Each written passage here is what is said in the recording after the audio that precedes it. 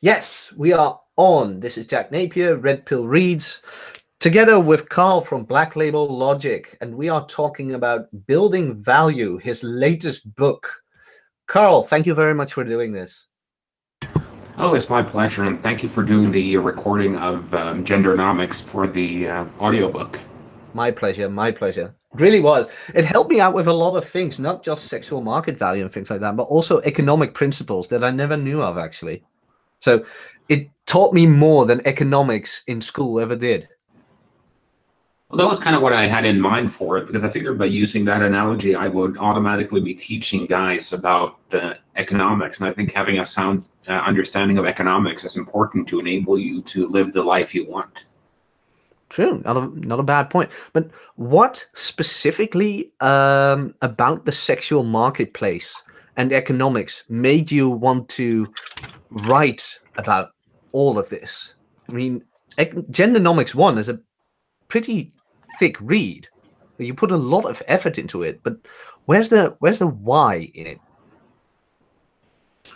Why I wanted to write it, or yeah, because you're the only one who delved so deep into the material about sexual marketplace. Well, I just thought when I heard that analogy, the sexual marketplace, for the first time, I just started looking around and I kept seeing, okay, this is a confirmation of this economic principle. Because economics at the core is just about how you utilize and distribute resources. And then you can go as deep as you want with it. But once you're in that view of things, then it becomes obvious that people are just resources.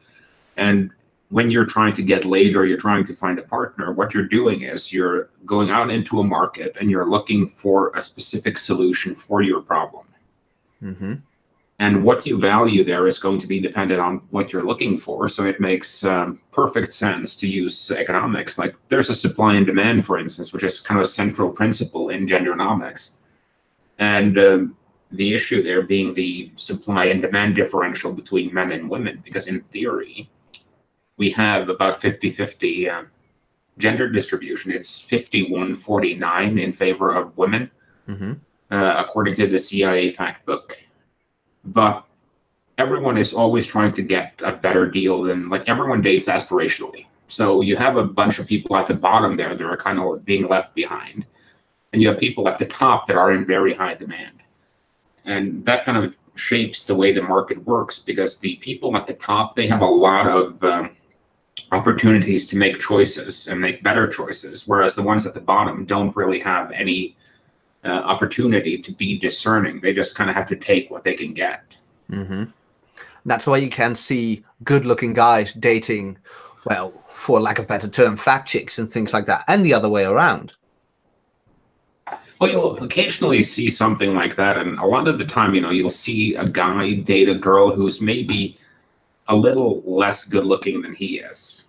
Mm-hmm. And I think for a lot of those, it's become because of value added. Because once you have to deal with a girl on a long-term basis, there are other choice criteria that influence your selection than just her looks. If you're just trying to have a one-night stand or something, then it becomes you're just looking for someone who kind of hits those triggers for you. But if you're going to be with someone for 5, maybe 10 years, then you're going to have to look into other criteria, like, can I stand to be around this person? That's a big one. Like, I once had the I'm not really speaking for everybody else, but just I think that most guys prefer a blonde with big tits and a nice ass. I think. But I once had one, fake tits, like, by God, biggest fucking tits I've ever held. But after the second lay, when she opened her mouth, I just couldn't stand her. I was finding reasons to kick her out. And that really made me realize that no matter how good she looks, if you can't stand her, she's worthless. She's absolutely worthless. She may have a 10 in looks, but her personality brings everything down to a 5. And I had a discussion with a friend of mine who said, Jack, the only thing you want is a virgin who fucks like a whore. But my counter argument was, I don't want a virgin who's a whore. I just want a girl who's enthusiastic that makes the 10. Not necessarily her looks. I mean, her looks have to be a 7 or above for me to find her attractive. But if her character, her way of speaking just annoys me, it's done. She's down 5 points. Well, I think that can be a major factor, and that's kind of where you have to draw the line, because you have girls who are one-night stands, you have plates, you have LTR girls or whatever, and you kind of have to figure out what category is a given girl in, because you have a lot of good girls that are great. What's it called? Great one-night stands, but you don't want to be around them for too long. And then you have girls who are maybe mediocre as one-night stands, but are great in like a longer-term context. So it's just depends on what you're looking for. You like we have the old expression, you can turn a hoe into a housewife. Mm-hmm. And it's a kind of a similar thing. If a girl is only into her looks and only into her body, if that's her only selling point, and there's nothing else you like about her, you're going to have an issue being around her in the long term. Mm-hmm. Have you ever tried that on Tinder? These girls that put foodie or I love food in their description, and you just ask them, but can you cook? How they just go mental. Yeah, I never did that, but I imagine that wouldn't go very well, because a lot of the times with girls, it's like it's very basic, and every girl is like, I'm unique, so I love pizza, wine, and traveling, and so does every other girl on Tinder. True, but she's special because she's inked and pierced. Oof. Well, I can deal with a little bit of tattoos and a little bit of piercings, but there's a limit to how much. What would be too much for you? It depends kind of on the girl, but I tend to say that, you know, a tattoo on the tits is like putting a bumper sticker on a Lambo. True. But what about in between the tits? Not a big fan of tattooing that area in general. It spoils the view. Well, I think it's just the same thing with anyone. It's with tattoos and piercings. Like I recommend that guys who kind of have that extremely nerdy look, getting a couple of tattoos that will help with you know, bad boying you a bit up. Mm-hmm. But don't go too far with it, because you don't want to get like a full Japanese full body tattoo or something like that, because you still have to consider that you need to work. Like a face tat is a great way of saying, you know, I'm a bad boy, but it's also a great way of saying I never want to work a proper job ever again. No, that's capitalism's fault. Capitalism made these people not have a job. Nothing to do with the tattoo. Yeah, we're all big haters of capitalism here. Yeah, me too. No, I was just kidding. You see, like Aaron Clary made that point a lot. Like these guys with tattoos all over. I can't find a job. It's capitalism's fault. Fucking morons. Well, it's like the whole thing with, you know, you can actually drive your value down in the sexual marketplace quite easily. And in any other marketplace, like finding a job is about having a set of skills that someone is willing to pay you money to use.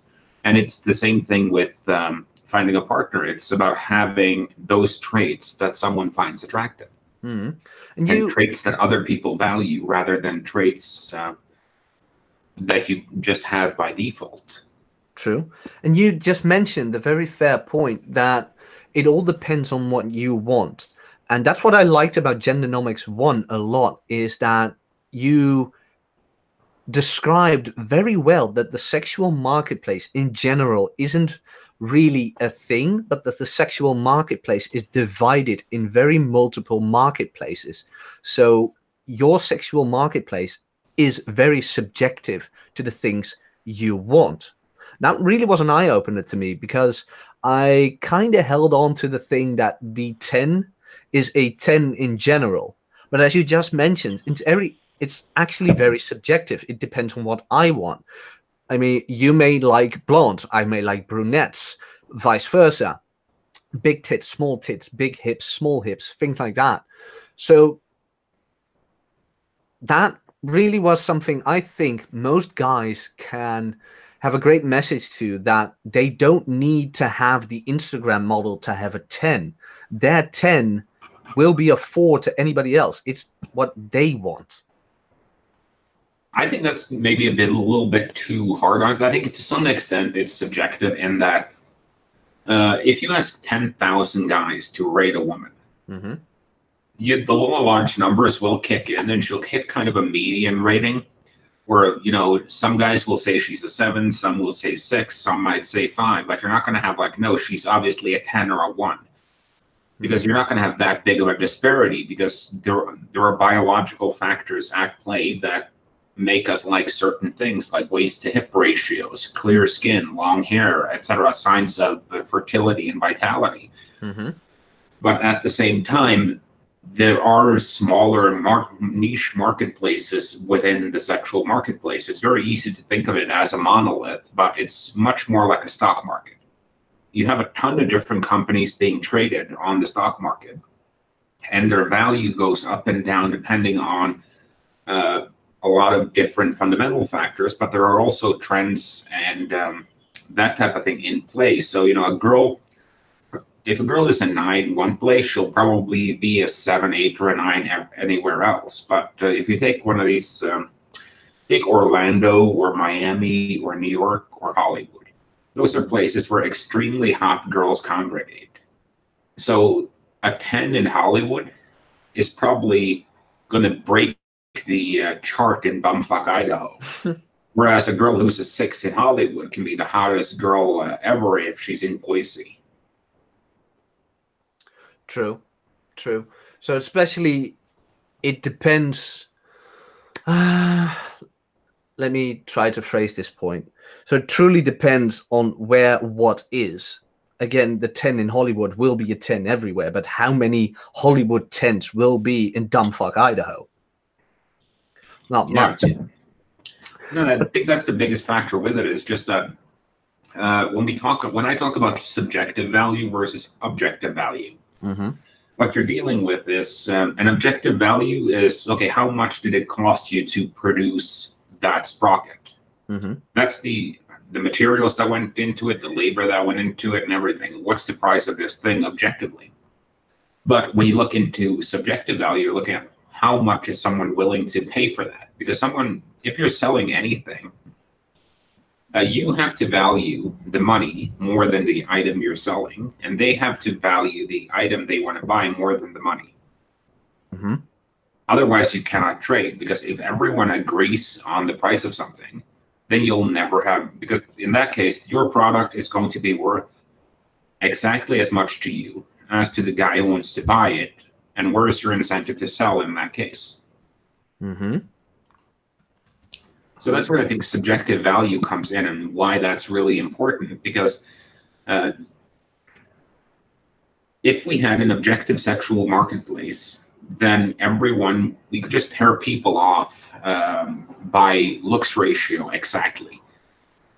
We would have everyone's sexual market value. So you just go with your sexual market value diploma, and you present it to a girl of identical sexual market value and be like, hey, let's hook up. We're the same.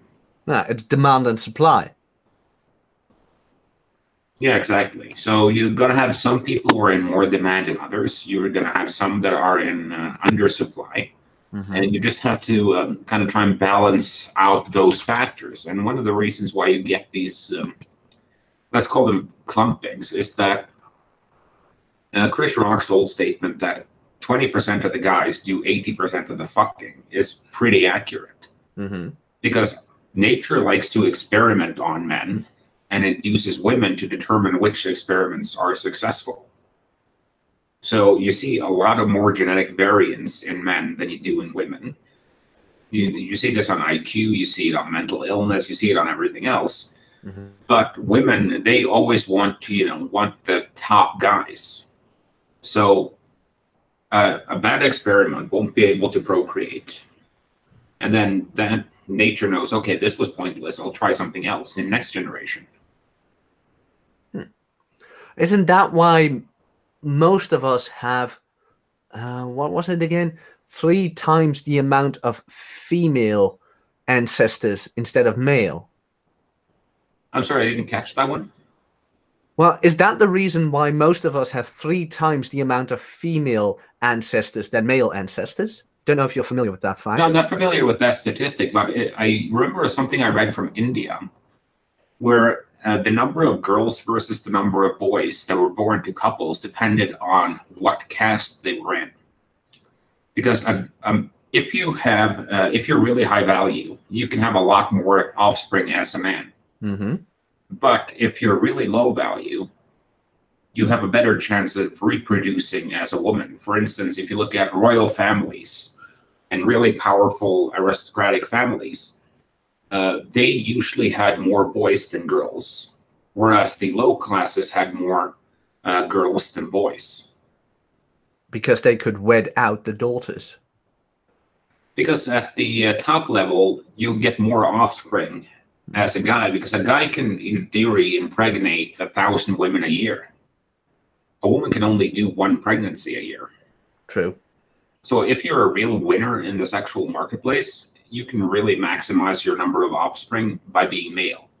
Whereas if you're in the lower ranks, you will still probably be able to have some offspring as a woman, even though you're not really the belle of the ball, so to speak. You didn't win the lottery, genetic-wise. No, so women are in kind of the, how do I put this? They are the safe bet in the sexual marketplace, whereas men, it's more of a risky thing. Like, if you're a guy who's really successful, you can do much better than any woman in terms of reproduction. But if you're a guy who fails out, you end up doing much worse than your average woman. So it's all on us to kind of build ourselves up into the type of guy who can be successful. No. And before we get into that, the people who are live, stick around. For anyone who's watching this on Rewind, you can watch the full version of this conversation on Patreon/Jack Napier 368. If you enjoyed this, please check that out to watch the full version of this. Thank you for everything. Like, comment, and subscribe, and I'll see you on Patreon.